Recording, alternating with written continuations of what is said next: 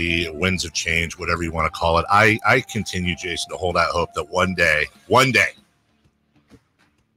my wife will actually replace the toilet paper on the roll and not just put it on the ground next to the toilet. Oh, for you to do it? While I counted yesterday, 3 cardboard toilet paper rolls that have been spent, 2 on the ground and 1 on the roller itself. And then how we have a wastebasket right there. How hard is it to take it and throw it away and replace it? My kids do. I can't just blame her. The kids do the same thing. But I blame her because it's a pet peeve of mine, so where else do they learn it, right, Jason? Yeah. Wow, I can't believe you ripped my wife like that. Joining us right now on the program, the one, the only, and I'm sure she replaces the paper on the roll all the time, TV analyst for your Sacramento Kings, Kayte Christensen. Good morning, Kayte. Good morning. Is there a reason you told the story about the toilet paper before talking to a woman? No. What? No. You would never do that. Good morning. Good morning. Although I did, I will say, to be fair, it would be kind of irresponsible of me to not lead in with you. I was explaining in the last segment, we finally, after putting it off forever, and probably should have put it off even longer, the growing chorus of whatever that, the Las Vegas Aces what would happen if they played a high school team? What would happen if they played a college team? What would happen if they played an NBA team? So we finally dealt with it, but more in the case of less in the case of, should I say, of X's and O's, well, who would win? And more about, I think the analogy I used towards the end was something like, I think we can all agree that the men's college basketball champion would not beat an NBA team. We know that. We know that. But I don't find myself watching the Final Four, March Madness, or anything like that going, I can't really enjoy it that much because they're not the NBA. And I know that's a sloppy analogy, but we were trying to come up with really why this is a conversation and why the WNBA can't be the WNBA and the NBA can't be the NBA. And I said my best friend for the last decade is a stinking WNBA player. And I didn't tell specifics, but the stories you've told me before, not of, I got to play with her or her, but the struggle, the things you guys went through, all the crap, has always given me this undying love and respect for the sport and the women that play it. But it's just a weird conversation. That's an understatement. Why do you think it's weird for you? I don't know. You're talking about homeboy that went on and said that a high school boys team could. Yeah, we didn't even say his name, Aces. But more people are starting to get involved in the conversation. What's interesting is I saw that when it came out, and it made me angry initially, and then I'm like, oh, he's just a complete freaking idiot. And here's the thing is I think sometimes people need to say something controversial so that someone's talking about them. And I feel like he kind of fits into that category. But, from the perspective of someone that played in the WNBA, I think that we're all very aware that there's probably a pretty significant piece of the male sports viewing population that may think that. But at the same time, it's what are we supposed to do? Are we supposed to make it happen so that you can either prove them right or prove them wrong? It just comes down to someone that, and there's way too many of these people in the world that something good happens in women's sports, and what a certain population of men need to do is they need to show just, what complete morons and chauvinistic pigs they are, and they need someone to be talking about them. And it's what, to me, it's kind of a tired argument.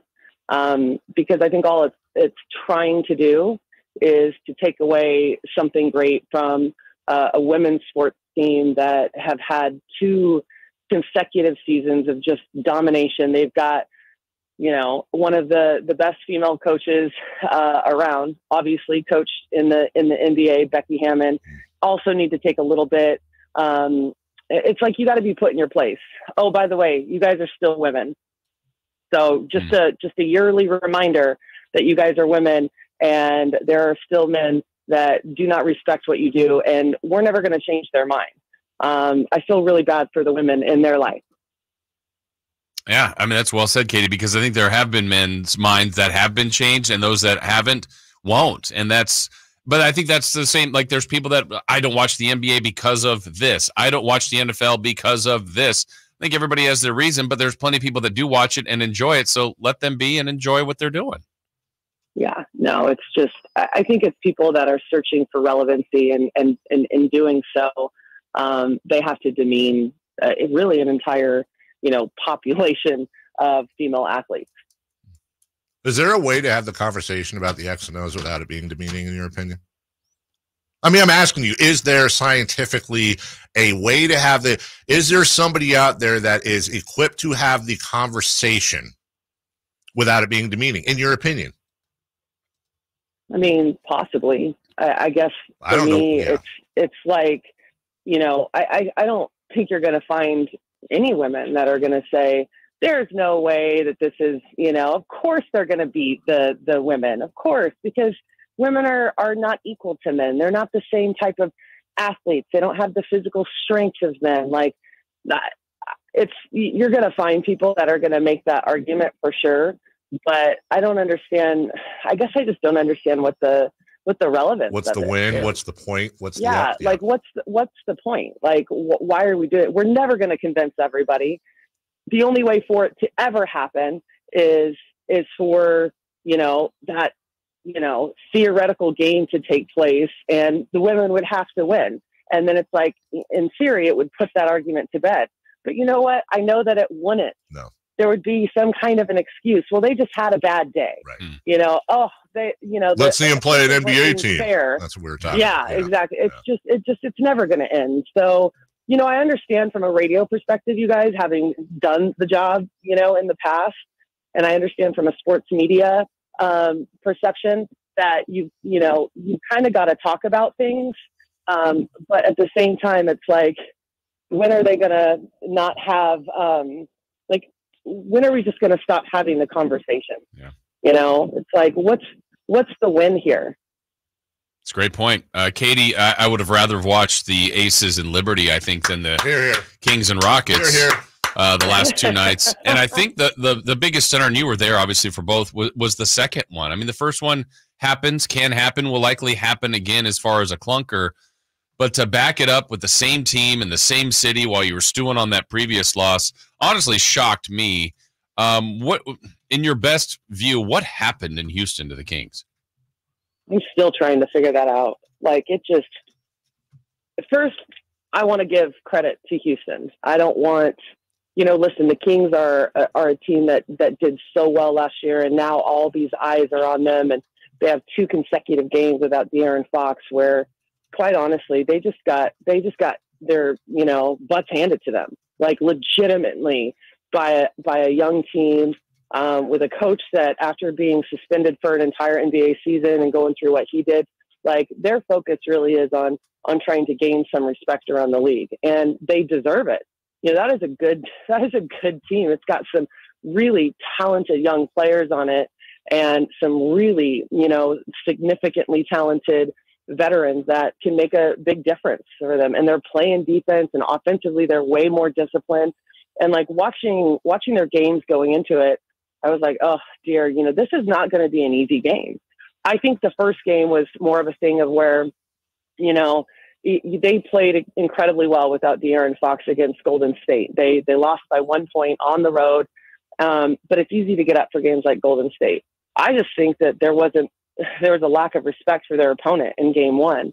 And game 2, I'm still mystified about. I was so shocked in how they came out and how they continued to struggle defensively, particularly. I mean, I think that was the biggest problem for them. Offensively, this team, even without De'Aaron, I think they can always find a way to score. Yes, Keegan has really been struggling with the streak. Kevin Huerter played better. It seems like he's starting to come around a little bit, but it was just stunning how bad they were in game 2. I mean, even worse than game 1, they got down by 40 points. So I think, it's one of those things where I think I said it on the air, you guys, I would prefer for them to have to face this type of adversity early in the season so that it opens their eyes to the fact that this is an NBA where the parody is so ridiculous. Any night, and I know we say this all the time, any night, you know, any given NBA team can beat another, but this is like the most true statement, you know, now than it was ever in the past. So I think that when you look at kind of how they play, there's a huge level of disappointment and shock to a certain degree, but I'm glad that they kind of got it handed to them, because it's an eye-opening experience early in the season to realize that they have to take every team seriously. They cannot go in thinking that they are better regardless. Kayte Christensen, TV analyst for the Kings, and she was on with our own Kyle Draper during that game. And I want to stand with Kayte here in a second, because as somebody who's never professionally broadcast, well, I guess I was an analyst for the Republic for 3 years, so yeah, I'm part of the family. but like, here's the thing: when you're doing play-by-play or you're analyzing the game, like, you can only go so far. And I felt like in watching the game Saturday, like, I felt really bad for you guys, not in the sense that, like, I know you love your jobs and blah blah blah, but like, no matter what you say, it's going to sound dumb at some point, and dumb in the sense that, like, well, they're getting their asses kicked. Well, I don't know how to explain it. Like, there's nothing, if you try to break it down in like a way where you try to help understand what's happening, you're a shill and you're being too soft on them. But if you go the other way and you hammer them and, like, I'm just not seeing much heart on this team, or these guys are really, they're not showing the heart and the passion that I expect. Now all of a sudden, why are you even on the broadcasts? Because you obviously are a Rockets fan. Where did that broadcast rank, Kayte? Because you've been in broadcasting for, what, 30 plus years. Where did that broadcast rank as far as toughest broadcasts you've ever done? That was by hands the toughest game I've ever called. Wow. And not even just called, right? It's the toughest game I've ever been a part since I joined the Kings. And listen, we went through a lot of bad years since I got here in the 06-07 season. As everyone listening knows, we have been through some bad years. The reason this game was the hardest game to call and the hardest game to be a part is because this team is so much better than that. And in the past, it's like, you know what? The talent level wasn't there. The roster wasn't there. They were not up to par, if you will. And that is not the case anymore. So it's hard because you kind of walk a fine line, you guys, and Jason, you understand this too, of like, you need to point out what's going wrong. But when it's the same thing over and over again, you feel like you're piling on. But if you're not being honest during the broadcast, you never want to come across as like the lady wearing the purple goggles, you know? Yeah. You don't want to be the one making excuses. But and as the former player in me is, I never want to blame or attack players and say, well, this is his fault. Look what he did. And so it's a fine line that you walk to kind of call the game for what it is.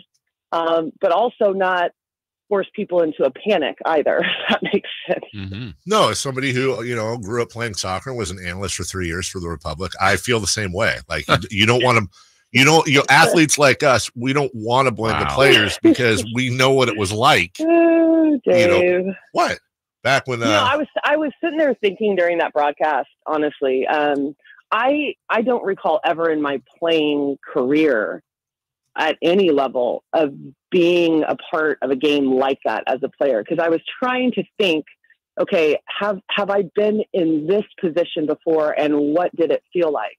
Now, like my first year in Phoenix, we were not a great team. We were like, you know, bottom of the barrel in the WNBA, but like we lost games by, you know, less than 10 points. You know, we fought and we battled and we were in games, and there was never a game to me that I can recall where it's just like, you just got embarrassed. Like you got, you know, 30, 40 point embarrassed. Like I don't ever in the history of my career being a part of a game where I was down to that degree. So I was trying to relate. I was trying to remember, and I'm like, gosh, I can't relate to this one, but I can relate to not playing well when your team is underperforming and it just seems like everything is going wrong. Right. And the mentality as a player to like, you have to, and the coaching staff, they're going to look at that stuff, but there's a fine line between looking at it and kind of kind of ripping confidence from people. Does that make sense? Mm-hmm. No, it doesn't. So it's an interesting line they have to walk going into this game against Portland today. And honestly, when maybe it just came down to a lack of energy from the Kings. And Kayte, I'll tell you, when you're needing energy, you go to the people I tell you to go to. That's American Energy Heating and Air. Stick around with us, Kayte, as we'll continue the interview right after this. I do have to stop in and ask, Kayte, when was the last time you had your hold on. When was the last time you had an inspection of your air conditioning and heating unit? Yeah. Okay. So it's been a minute. I mean, mine was brand new when I moved into this house. So haven't been here 2 years. It's probably time, Dave. Yeah, it is probably time, Kayte. With the young one at home, those filters, after they're filtering out all the smoke and pollens and all that, they get filled up, and that's how you get the sneezes. And being that you and your entire family are constantly sick, maybe it's time to call up American Energy and get yourself the $49 tune-up going on right now. They will check out everything. They'll make sure that you're all set up, good to go, and that everything is working in proper order. Now, winter is coming up, and Kayte grew up in a tiny little northeastern corner of California where they have real winters, but let's be honest, it gets nipply a little bit around here, and we all want to deal with that and be warm and comfortable. So you want to deal with a company that you've been dealing with since 1981, since Kayte was in college. A+ Better Business Bureau, and so much more. So give them a call at 916-520-9990. That's 916-520-9990. And I'll text you this after the show, Kayte. Go to AmericanEnergyAir.com. Thank you. So, Kayte, you get all that? I did. Okay. Yes. College in the 80s. Which got you more, college in the 80s, or you and your family are always sick? I come on here just to be abused by you weekly. Did you wash your handkerchiefs yet? I did. I had like 15 of them to wash. Yeah. We talked about it. Takes 15 bandanas on the road and just fills them up. Jason, I believe the question's yours, friend. Oh, well, thank you. Yeah, you're welcome. So, Kayte, now it's about moving forward, right? I mean, those were brutal games. There's no way around it. You said it. We saw it. We described it.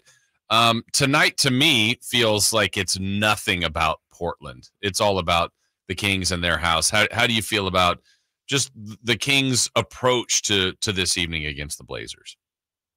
Yeah, from a mentality standpoint, it does have to be about them, and it has to be about how they come out. And I'm glad that they're home at Golden One Center for a few games before they go back on the road for, like 10, 11 days, something crazy like that. Because they kind of need, sometimes how, when something goes wrong with your kid, they don't need you to, break it down to them, Dave. They just need you to give them a hug and support them. I feel like that's where the Kings are right now. They need like Golden One Center to give them a hug. They just want to vent. And yeah, just have the opportunity to go out there and feel the love from their home fans as they're trying to work through some stuff. I'm going to be completely honest. Portland is a good team, you guys. I don't know how much you watched of them. Obviously, they have a couple of serious injuries now at this point. With Anthony Simons is out after having surgery on his hand. He obviously is a key piece for them. Robert Williams, who came over in that trade from Boston, he injured himself in that series against Memphis, and so he's out. But they added a ton of really capable, experienced veterans to their squad, like Malcolm Brogdon. Like, they have some really talented guys out there, and it looks like a much different team than they did a year ago. And so this is not going to be an easy game at all. And it kind of has the trappings of the Houston series, in the sense that this is a team that kind of picked bottom of the barrel in the Western Conference. Like, you have to come out and show the ultimate respect for this team, because if you don't, and you don't prep well, you don't fix the things like, blow by dribble drives into the lane, those types of things, like, you're going to get beat again. So, this is a great team, and I have faith in the Kings. And really, it's about a learning experience to see how they respond to this. So I'm kind of excited to see how they come out and start the game today. Okay, so just to wrap up here, you're saying the Kings, much like when you or Melissa, I've learned this over the years, have going through something.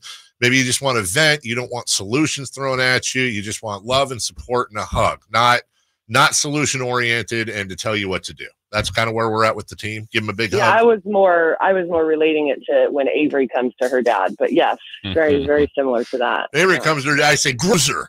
Oh my God. What, is that wrong? I feel for your children. By the way, you love my children. By the way, I do. I brought in, I made a pozole 2 days ago, and I brought some in for Jason and Chris Verlade, and I accentuated it with the jalapenos from your garden. So I want you to know. Chris told me when I called in, he's like, wow, I had some of those jalapenos from your garden. They were amazing. Yeah, they're good. They're good jalapenos. Right, Jason? Yeah. I stayed away from, I was scared. They're better going in, Katie, I'll tell you that much. All right, dear. Have a great call tonight. Thank you so much, as always, for being smart and schooling us on everything. And hopefully we get a win tonight. And tonight's game is as tough as Saturday's was to call. I hope it's as easy tonight. All right. Well, I'll talk to you guys from the road next week then. Okay. Thank you. All right. Bye-bye. Bye-bye. Bye. Kayte Christensen. And, that's the thing. When she does these games, too, she is prepping. Like, I'll call her up when the show's over at like 11 a.m. and she's got her little teacher glasses on and she's got like her boards her and charts and everything. She's not going into these games, just in case you wondered, winging it or anything, much like they would at Fire Wings, for example, where today's Wednesday.